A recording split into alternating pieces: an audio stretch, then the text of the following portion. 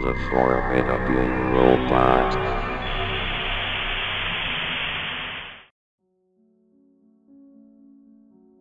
One of my closest friends was Ben Bartlett, and I worked at Cartoon Network Studios. Due to confidentiality concerns, I won't discuss what we are doing over there. You might have guessed that one of the shows we produced was The Amazing World of Gumball, a show about a 12-year-old blue cat and his goldfish brother Darwin getting into trouble. Being a part of this show is an honor. Furthermore, you may be wondering when we started working on this show. We began producing our episode in 2001, and the show aired in 2011. The title of this episode is The Grieving, but it works. Is there anything else we should add, Ben?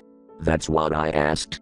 Ben said, "We should add crying." And Principal Brown informing the parents about Darwin and Ananias's disappearances in graphic detail. Self-explanatory, I said. We started making the episode, but during production, I was told why we were making it. Listen. I'm making this episode because there's a worker here who's crying, and we need to make this to make fun of him. Ben said. Are you crazy? He lost his son to a killer. I said. No, I'm not. He said. I'm just continuing to make this. We're not airing it to the world. It's only for us to see. Okay, I said. Production started, and the episode finished. Here are the details. Nicole and Richard are crying, and they eventually calm down, but then Principal Brown tells them about the disappearance of the children, causing them to start crying again. Here is some detail on the murder. Darwin was dead with his eyes gouged out, his organs spread around the bushes and trees, and Ananias's head was decapitated inside a box with other fluid. Of course, again, we didn't draw that stuff in the episode, it's just described. Here's what Principal Brown told them. I hate to inform you that Anais and Darwin were found dead. I recently had a call with the police, and they told me. Nicole interrupted him by cursing him out. I'm not going to describe the swearing since I don't like swearing myself, but that's what Ben added. He told me to go home for the day, and so I did that.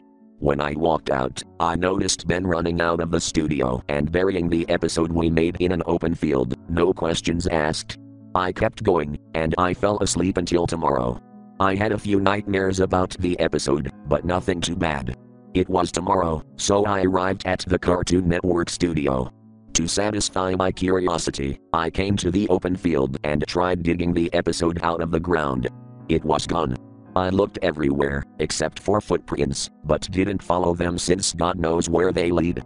I walked back to the studio until I noticed a hole in the window. Someone might have broken in. There's a possibility. Nobody was even there at the studio, so I decided to investigate what happened to the Grieving.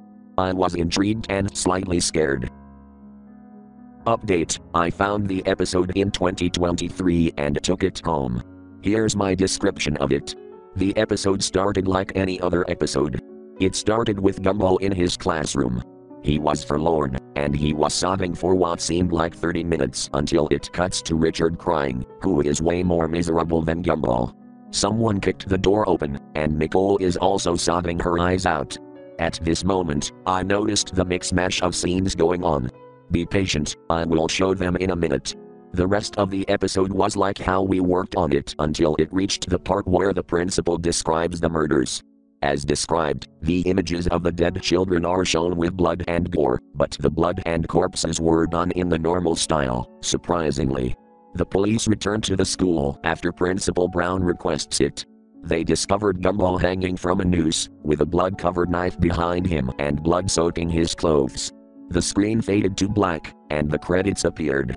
The date was correct, but I don't recall this being broadcast on a Cartoon Network station in 2001. Ben and I made this there in 2001, yes, but we didn't include gore and blood in it. After the credits, 3 clips played, one of them based on a video. I had seen it on the internet before. There was a man in a 14th century plague doctor outfit for some reason. Why?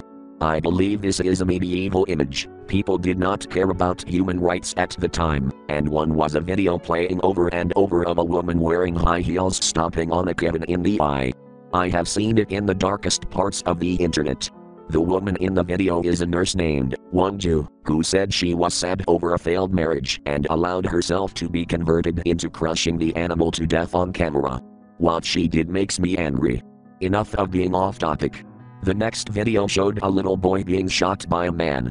The boy and the man were never identified, and the police are still investigating due to the nature of the video. The episode then ended. This episode is lying to you. It started with Gumball, Darwin and Anais playing, and Gumball loses them by accident. Darwin and Anais go into the Forest of Doom, and suddenly, Anais gets attacked by a creature. She runs into a box and hides. The creature tears off her body, decapitating her, and Darwin gets killed too. Was the creature Penny, Gumball's girlfriend? They both had antlers, so it's hard to tell. After the Wendigo creature killed Darwin and Anais, the creature was gone, and it surely didn't look like any of the individuals of Elmore. The creature just existed. However, Gumball is gone, and the principal informs the parents about it. Gumball goes to Elmore Junior High and stays. He is lonely, and then he begins cutting himself with the knife, and he hangs himself by a noose after a short time. The parents go home crying, having lost not 2 but 3 of their children. This is what came to mind. I was planning to tell Ben about it, but I didn't know how. Someone watched the thing. Sarah watched it, and her brother went missing, and I asked Ben to write an email to her and apologize to her. This is what Ben wrote her. One thing, how in the heck did you find that? I never ever thought I would think about that old shame again. Don't tell anyone this, Sarah, but the amazing world of Gumball goes back further than you know. I used to have a really boring job as a teen, and I sketched little drawings of the Wattersons and friends. The episode you saw was never supposed to be seen by anyone but me and a few friends of mine. It was a very awful thing to do, but we made the episode as a joke. A guy from my old job, who everyone hated, had lost a child to a crazed serial killer, who is apparently still out there somewhere. Anyway, we made it so we could make fun of how he usually comes into work crying like a fool, which is why you saw Mr. and Mrs. Watterson cry so much in the episode. I know I am deeply sorry for what I did, which is why I tried to bury that stupid thing years ago.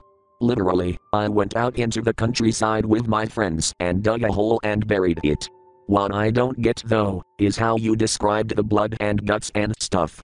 We didn't have any scenes with Darwin and Anais's bodies being found. All that happens in the episode is that the parents are informed of the kids being found dead and they cry like crazy. We didn't even draw anything in the episode like that at all. Not only that, but we are not that sick. Now, this is my theory. The lunatic who killed the man's child found the tape we buried, watched it, and heavily edited it. Then somehow, he hijacked the local TV station near you and got the episode to air on your local Cartoon Network station. Now, why your brother couldn't see it, I have no idea. Why it seems you're the only one who saw it, I have no idea either. Sorry, but I just don't know. Now, for the explanation you have been waiting for, the clips at the end. I don't know, I just don't know anymore. Furthermore, I'm deeply sorry, from the bottom of my heart, but I don't know why those clips were aired, I just don't. I am sorry, I really am, but my friends and I are just the ones who made those scenes with Richard and Nicole crying, that's it. I'm so sorry, Sarah. I'm so deeply sorry. Best wishes, Ben Bartlett and everyone involved with the Grieving. A family-friendly version was aired afterward. However, I know what the original episode was.